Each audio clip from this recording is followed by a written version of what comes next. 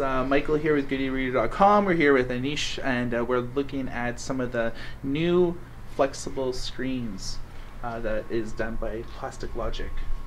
So what we have here is PaperTab, a fully functional, flexible paper computer. As you can see, you might be surprised, I don't have one screen like a computer, but multiple screens.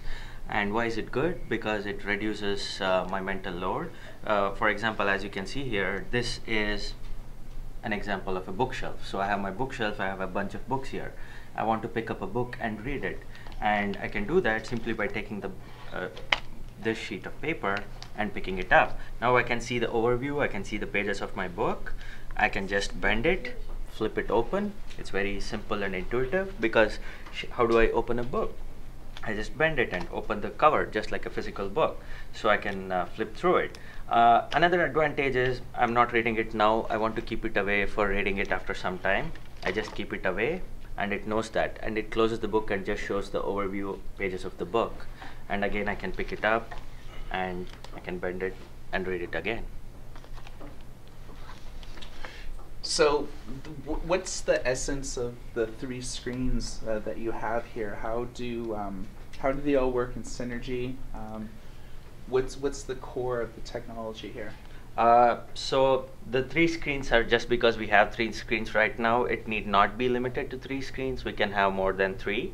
The way they work is they're all being tracked by a 3D tracker which knows where they are. So they sense each other where they are close to each other. So for example, you're reading a book, you want to have two sheets of paper rather than one. You can just place two sheets of paper together and you get extended display. So you have more real estate to read your book now. Probably for your newspaper you want more. So you can collocate them and do that. So it's very thin. Yes. So the display itself is like really thin, and we just have some electronics and sensors on the back.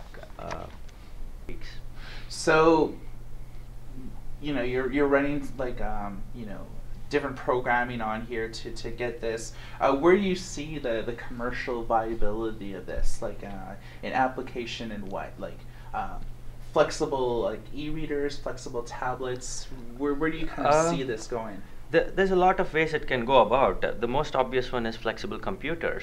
I think people would love to have lots of sheets of displays, so that they have more screen real estate, they can easily multitask. So they have probably a movie playing on one and they're reading a book on another. They don't have to like switch between the app. If they get an email, they don't have to close their movie player to get an email. They just pick up the email. So that's one. The other one is you can look at probably in terms of like education for books and students. It's so convenient that you have documents here which are interlinked. All the information we have is hyperlinked right now, right? And I don't think the books have caught up with that. Like, how do you interact with interlinked information? This can easily do that. You can have probably a Wikipedia page here and you have related information on another page next to it. So you can seamlessly navigate through information and quickly and easily access them. All right, quickly, initially you showed us a cool way that email could be handled on here. Can you demonstrate that? Yeah, give me a second. So here's another example of how I can use PaperTab. I have my email inbox on one display, and it shows me all my email overview. Let's say I want to read the latest mail that came up. I just tap the display and I get the email in here. Now they want the baby picture, so why don't I send it to them? And how do I do that? I don't have to search, go through the folders and stuff like that. I have email, I have the photo here. I just tap it and it gets attached. And I can again bend the display or probably tap at the outbox to send the email.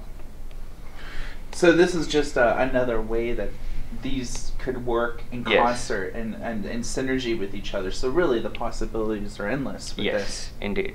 So one more advantage of PaperTab is because these displays are so thin and lightweight, I can use them like sheets of paper and overlap one on another.